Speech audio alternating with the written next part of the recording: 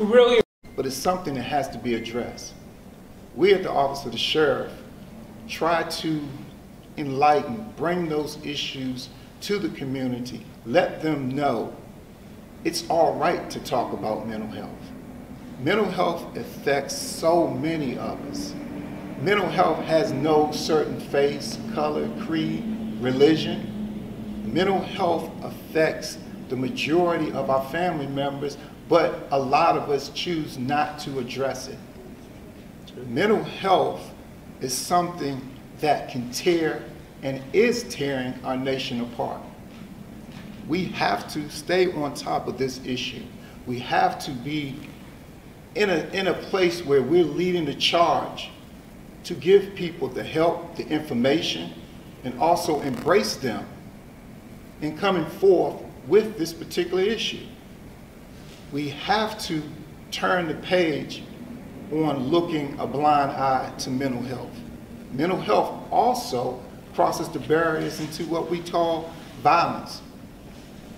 A lot of times when mental health is untreated, it leads to issues financially, it leads to issues faith-based, it leads to issues in violence that we see across America each and every day. A lot of that violence has to do with guns, which is horrifying. So we say at the Office of the Sheriff, we take a stance. We want to enlighten those. We want to bring the information out to the communities, give people a choice, give people a chance to be able to take hold to their lives, give them the tools, give them the resources to be able to make that change. Because if we don't, there's going to be a lot of unnecessary hardship that will continue to go on in this country. And I'll say that and turning it over to my colleague, Major Carr, and his viewpoints from his aspect. So I'm definitely glad to be here today, and I'm glad that we have this panel.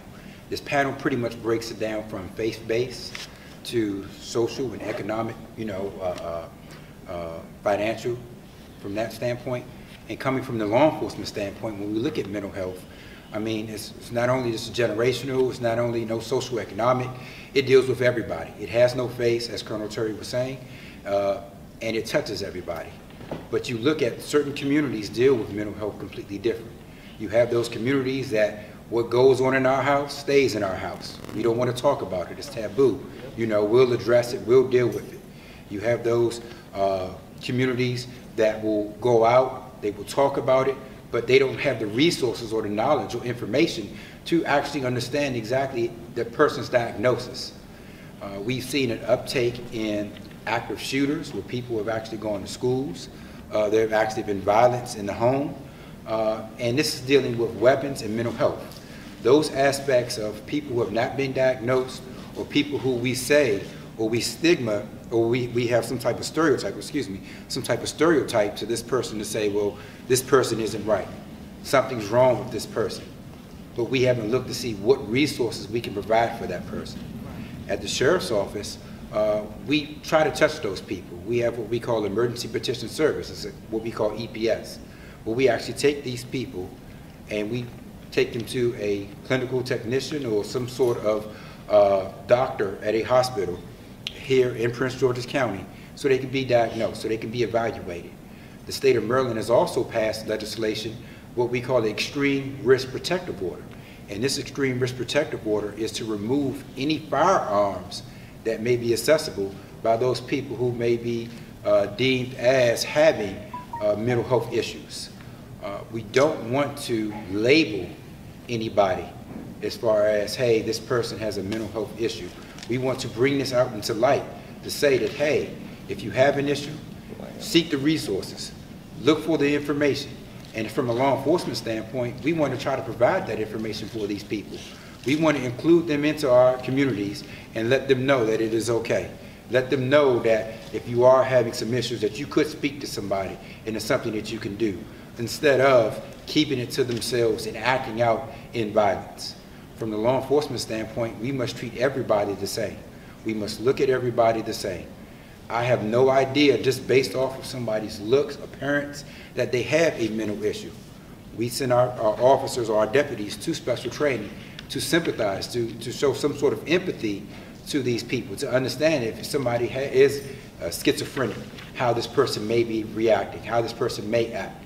You wouldn't treat somebody as a criminal because they're actually going through something. They're actually speaking out, or they're trying to seek some assistance. We want to make sure that we're able to identify those triggers or those signs and actually provide them help. And that will be it for my piece. Thank you very much, Major Carr. We appreciate your words of wisdom. In fact, we realize the problems of violence in our neighborhood is so important. So we're very privileged that both of you are working in our communities to improve these situations. And now we're going to go to our next speaker, who is Dr. Black. His words of wisdom for us. I want to reiterate, I am absolutely thrilled. Sit back a little tiny bit so I can see my colleagues over here. Okay. Many of you in the viewing audience, and this is going out to thousands of people all over the world, and it's essentially important that they know people like Minister Jefferson, Mr. G, and yourselves. Mr. Terry didn't get his stripes the easy way. He worked hard for that. And I got to say this about him because I know him. He's a real people person. People see the police officer and the badge, and there's the negative connotation because of what's happened in the past. And I can attest to how he works with people. I myself had a very tragic situation as I lost a daughter of mine in police custody. And that was the other Bland in New Jersey, the two. One in New Jersey, one in Texas. So we know what parents go through, and we try to deal with the primary issues to solve some of the problems. I've got a particular question for the both of you. We know that mental health and economic wellness are inextricably tied together. The self-sufficiency of a community to be more financially literate is tied together. What is the department doing today in being able to vet out some of the bad officers? There's only a handful. You may have 2,000 officers, wherever it might be, anywhere in the country. But you'll get that 1% that creates the biggest problem and the worst images about law enforcement. Law enforcement is not an easy task today, and thank God that we have the cameras for each of the officers today, and it's mandatory that they use these cameras. It vets out those lies that may come from the perpetrator or from the officer. Is there counseling now for the police officers within the sheriff's department? I've said this in prior meetings, but I think, this is my own belief, that every 5 years, I believe, for a career officer, that officer should be reviewed in terms of their capacity to provide that service. Being a law officer is a very, very difficult process. You don't know who's coming from behind the bush of the building. When you pull someone over for a stop for a minor infraction, as to whether they're going to pull a revolver on you. But that small percentage of abusive officer, and you can always see most often when someone is getting to that point, but if we do nothing, we exacerbate the problem. And the second question, is the courts doing anything substantive to assist families when these mothers in particular, not just the fathers, but the mothers want aid and support for their child, their son or daughter who's bipolar. And they want you, they're begging the department, they're begging the court, find a solution for them because the mothers can't handle them.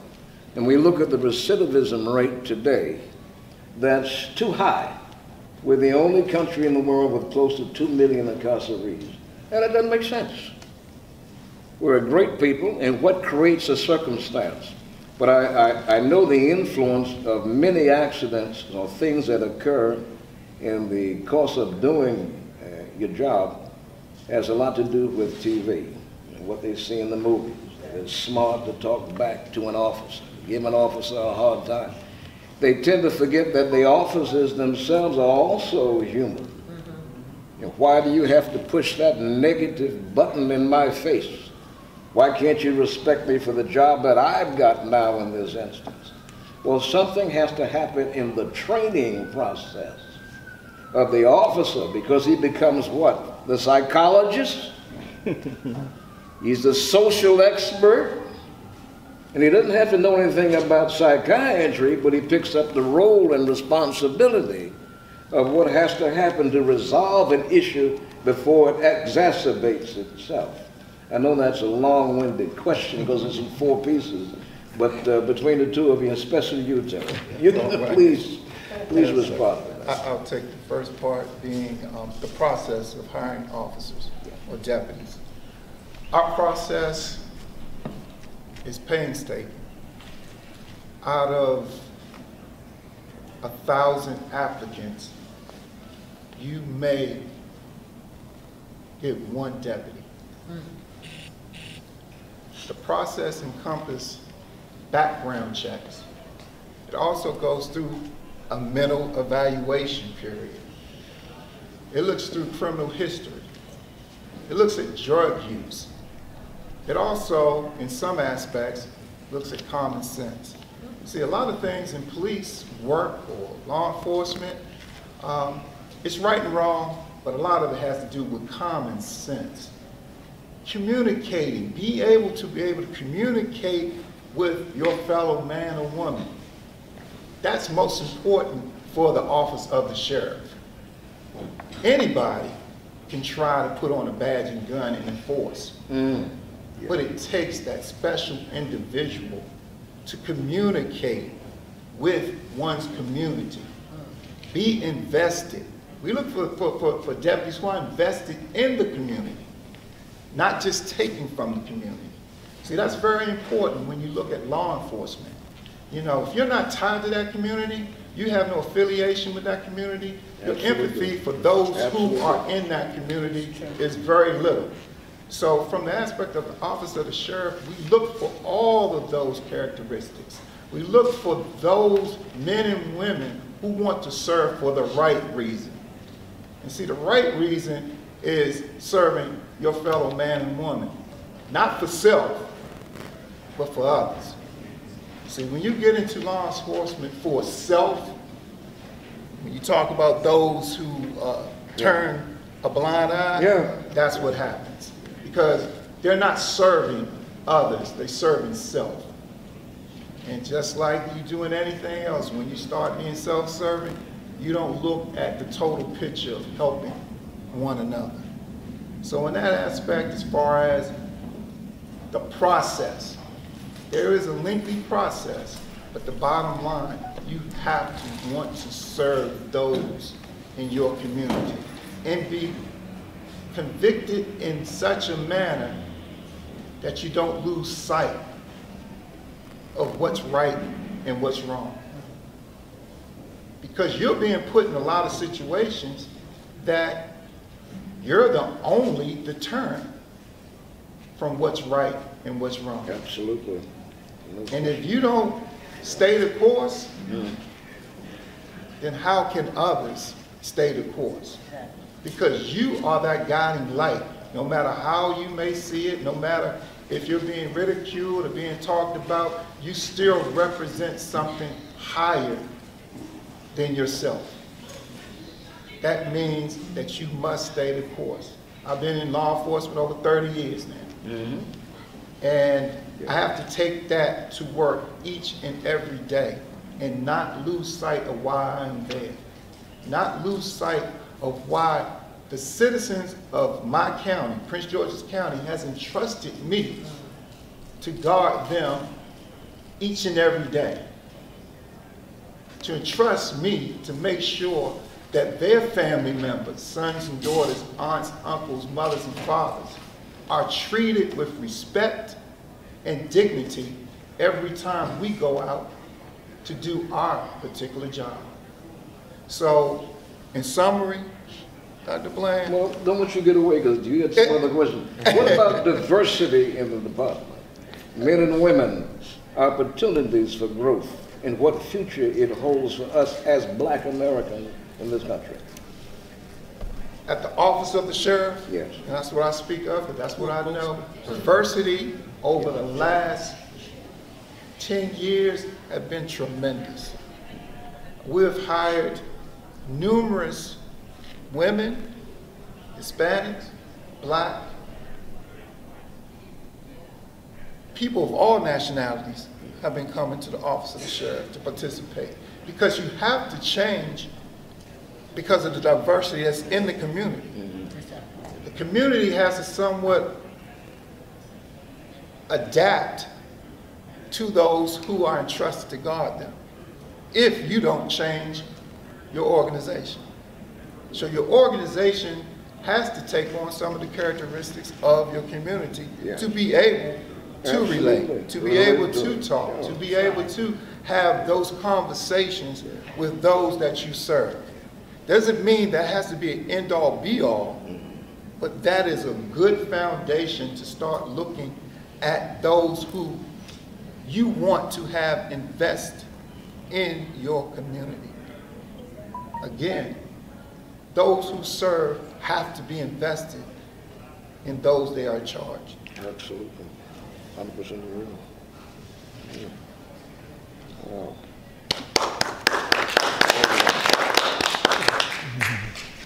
Major? So I will piggyback off, and thank you, Dr. Bland, Please. piggyback off of Colonel Terry as far as the sheriff's office. We got to get you. Just law enforcement as a whole. You see us with this uniform on, this badge, our duty belt, and we're here, we're coming to do a job. But the uniform alone is just a costume if I don't have the trust of this community. If the agency does not mirror the community which it serves, then you're doing something wrong. So the agency itself is service, to protect and serve. And we harp on the simple fact of service. You're actually interacting with these people at their worst times, at a time of need. You are not to go there and to create even more of a problem or issue or incite, folks there, situation. De-escalate. You are supposed to be there to de-escalate. When they see you, they should say, hey, this problem is getting ready to be solved, or somebody's here to help me. They should not fear That's what you. it should be. And right now, we have an issue as far as trust. Right. We're looking at the generational gaps. In my 18 years of service, I've worked in the training department. I've actually was the commander of our internal affairs. A lot of that comes from self-monitoring. What we have at the sheriff's office and many law enforcement agencies is you have what they call early warning signs, and you're looking at these different officers from their use of force to their behavior, to their interactions, to, their reports in which they take on a day-to-day basis, to monitor them, to make sure that these people are okay. A lot of times we don't really think that officers may be going through PTSD. Right. They are human. And they are. They are Absolutely. human, Who was to say that, hey, I'm going through a divorce right now and I have to go into work and I'm dealing with somebody in domestic violence? Who was to say that my child is sick and, I'm still trying to make extra money in order to provide for them, that when I come into work, I'm not going to take it out on somebody else?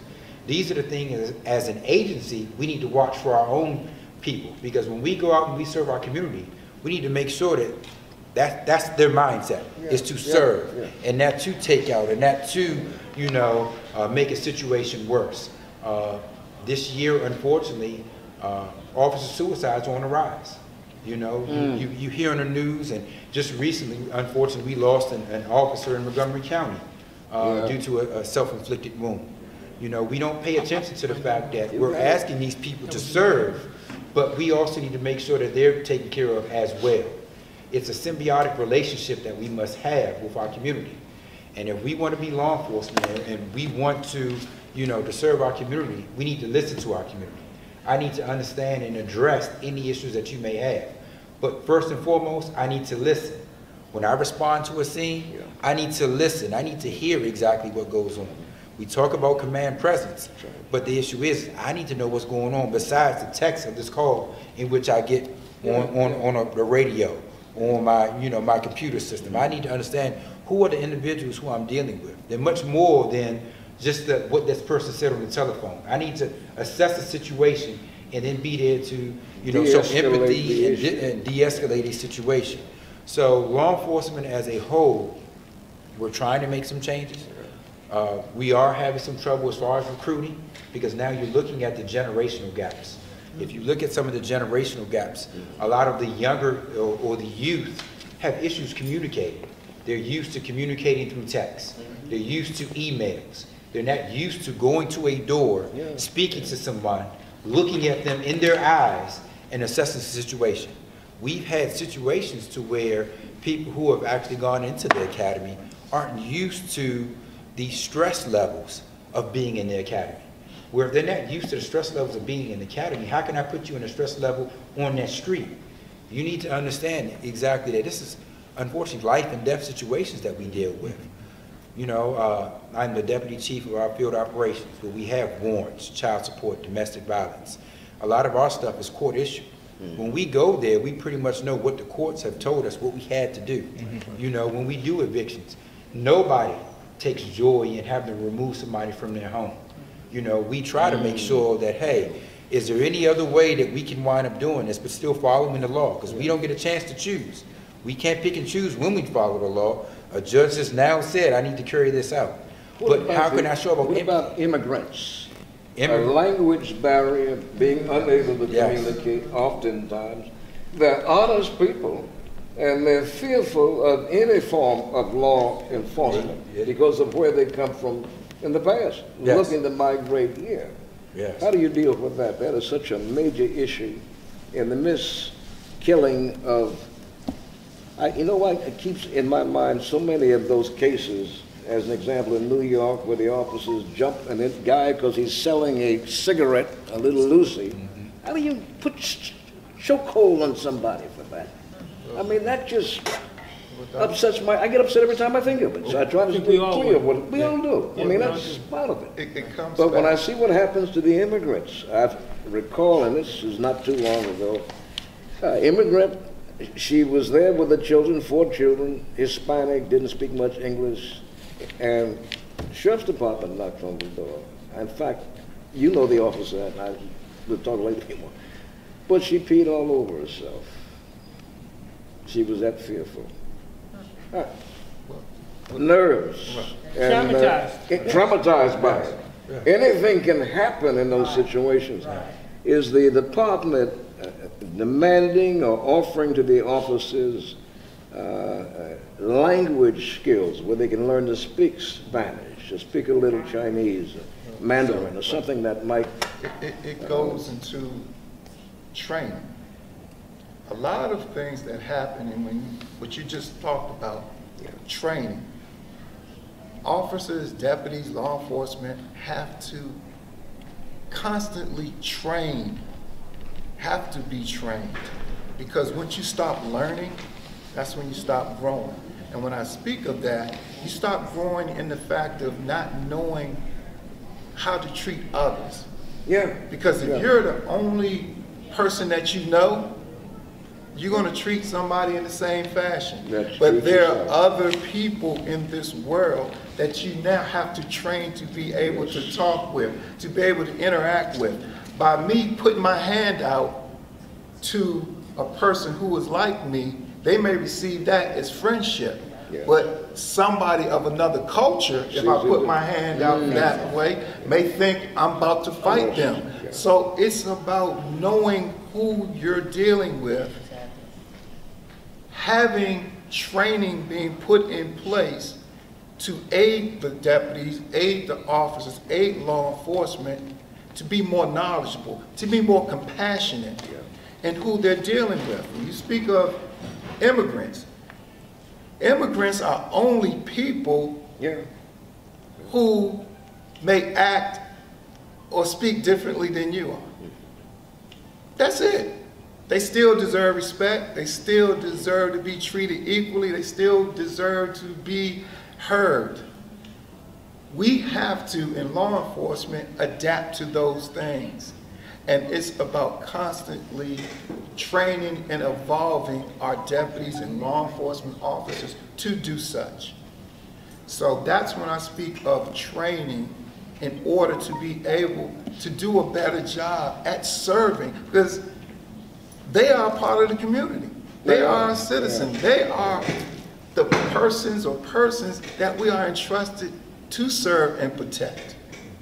So we must be able to give them the same privileges, the same courtesies, the same respect in how we go about doing our job. I look at officers and what we stress at the office of the sheriff, especially through Major Carr and his divisions. Our biggest weapon, people may say, oh yeah, your biggest weapon, you got a gun. No, the biggest weapon any law enforcement person has is your mouth. Okay.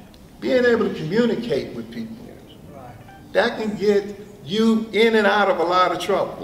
Your mouth can put you in a lot of trouble, and your mouth can get you out of a lot of trouble if you know how to communicate with people. So we must stress, communication is the key when we're dealing with the community. I have one question. I have one question to him, Mr. Chief. The largest population we have today growing is senior citizen population. They are the most vandalized and taking advantage of population than any of the population. Are the officers being trained to be more sensitive in dealing with the needs of that community? Alzheimer's sets in. Schizophrenia sets in, going back to Minister Jefferson. Dementia. These things become realities. I live amongst them, so I know what that is based on my age. And they need help, we need help on a continual basis and more tolerance for our foolishness. As you know, oftentimes a senior will dial 911 because they thought they saw someone in the closet, or they thought someone was sitting in the living room when they're in the bedroom. And you come and you guys do a great job. Fire department, likewise. They'll pull that chain accordingly. What's being done to ensure better protections and egress in and out of the buildings they come in, or provide social assistance? Not that the department has to become socialist, but when you have them there and they commit these infractions, Major, maybe you, in your division, you can clarify that a little better. Yes, so, and it goes both ways, even to your first question. It's about information, it's about knowledge and community outreach. Okay. So for our seniors, we really need to have more community outreach. And we actually have a group that goes out and speaks to the seniors on a consistent basis. Yes, matter of fact, and Colonel Terry has that's under his group in which they go and they speak to seniors and they talk to seniors.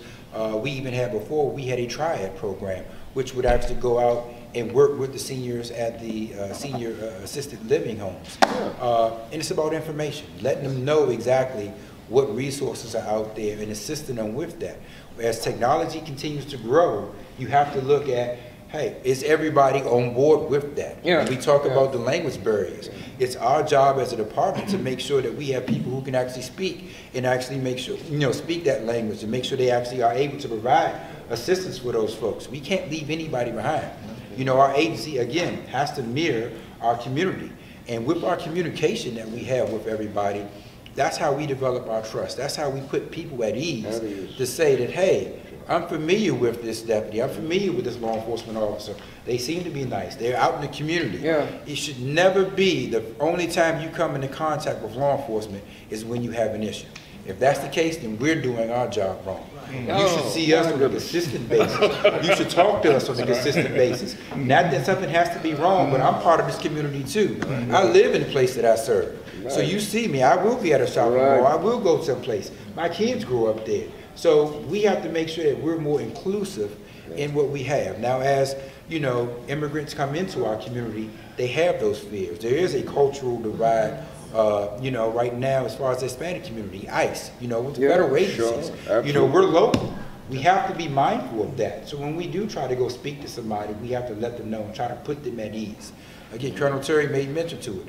Your mouth and being able to communicate is your biggest weapon. It's your biggest tool that you actually have.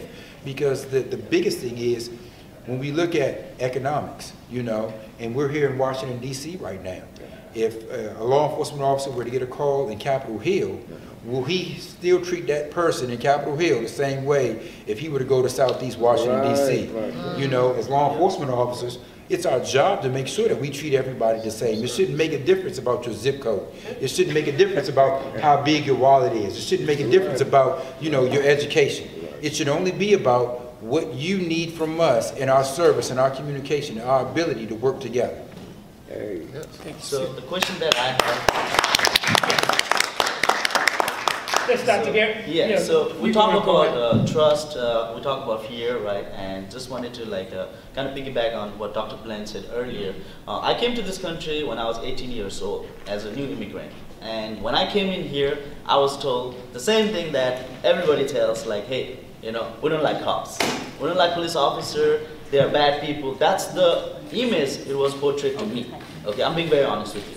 Then the whole perspective actually changed when one of my friends actually became an officer in Fairfax County.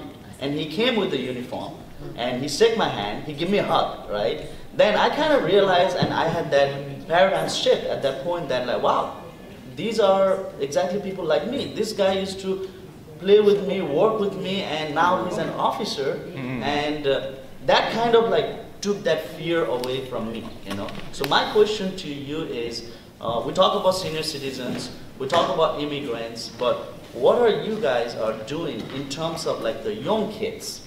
Because the young kids, they are very active in social media nowadays. And social media, when we talk about it, it only portrays the bad part, you know? And yes, there are like a couple of good videos that I see, like officer doing the great thing. Like one of the videos that I can tell you right now is one of the officer who carry a girl on the cop car, right, and drove to the hospital, and that kid today is 18 years old, graduating from high school, invited the officer. That's a very good moment, right? What are your department doing in terms of like dealing with the kids? Because if the kids, young kids, have that fear from the beginning, then it's going to be very hard for you to recruit, because they're not going to be a police officer when they grow up. And also it's going to be very hard for you to get that trust factor. And the fear is always going to be there. It doesn't matter if they're a new immigrant, they've been here, because the kids are the future. So what are you guys doing in your service department that is reaching out to these kids? Because when I talk to 10 kids, I can promise you, 8 kids will say, I don't like police officer.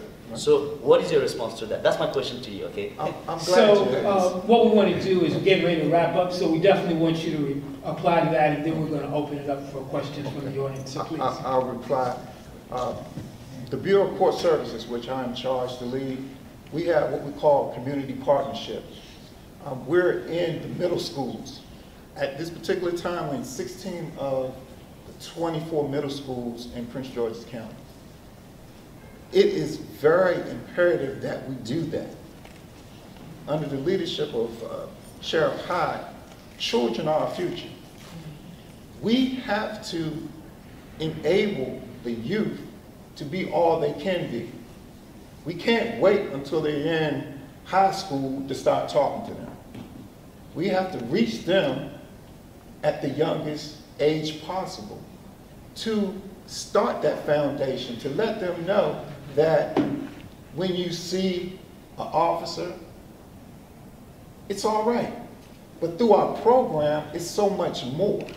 We want to embody the total person. We want to let them know that anything they want to achieve is achievable.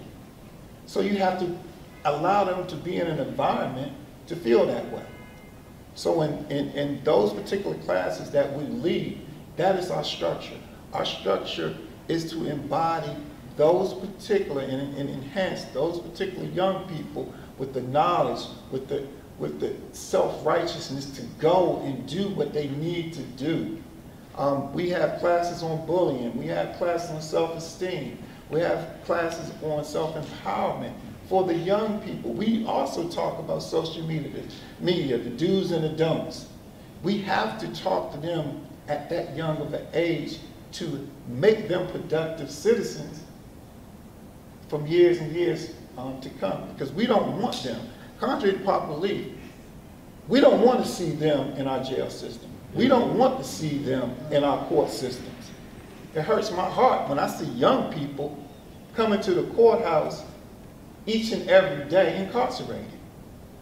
Because that's one less youth that could be productive and have a bright future. We want to help them grow. So at the Office of the Sheriff, our community partnership is about that. It also encompasses, Dr. Bland asked about it, senior citizens. Because coming and going. You come in this world as a young person, you leave out as an older person, so we have to cover both bases. And in the senior citizen aspect of it, we have to talk about what we call cyberbullying. Senior citizens receive a lot of mail, if they own computers, email targeting them. We've been in trouble before to inform and keep our senior citizens safe from this type of vandalism, this type of predators. So we try to go and have that approach at the Office of the Sheriff, that we have to address and take care of both the young and our senior citizens. Thank you. Thank you very much. Now we want to open it up. Are there any questions for the audience? Can I go ahead? Yes, you can. Thank you. I'd like to say thank you to all of the panelists. This has really been a very, very rich presentation, as Dr. Bland said it would be. I work with Amnesty International. We're a human rights organization, and one of the issues we're working on is gun violence. And all of you have referenced it in some ways. But one of the things that groups working on gun violence in the United States are doing, of course, is the federal legislation and the state legislation, but clearly community-led programs and initiatives to reduce violence are critical to that. And I wanted to ask Mr. Jefferson and Mr. Geary if either of you are involved in any types of initiatives like that, or if you're aware of any of those that you would refer to, and also to ask the two officers if they would share their thoughts about those kinds of initiatives. Because my organization is making that one of our recommendations, that we're trying to get people to push their members of Congress to fund more robustly. So thank you. One of the things that we're doing is we're asking our places of worship faith leaders to step up to the plate, and we are partnering with a lot of the different divisions within, like if you're in Ward 7, Ward 6, whatever the wards are, we're working with those city council people, but we're also working with the 6th district, the different districts, to have the police officers actually come in and do workshops at some of the places of worship. Some of the challenges is that a lot of times they will send the African American police officers, and the challenge that the faith community is having is with the white community. The white police officers. So there tends to be a little bit of a challenge there, but when they do address it, they've dealt with the gun violence as well as the domestic violence. A whole lot. They've done a lot of work in the domestic violence and taking a spiritual approach, a holistic approach to addressing that, but blending all of those areas together, the mental health specialists, the police officers, as well as the clergy. And they have a breakfast that happens on, I think it's the first Fridays, and they then also address those things as well. So we are addressing those from the aspect of the whole person health. Thank you. I think there was another question in the audience. Referring to mental health, we actually are partnering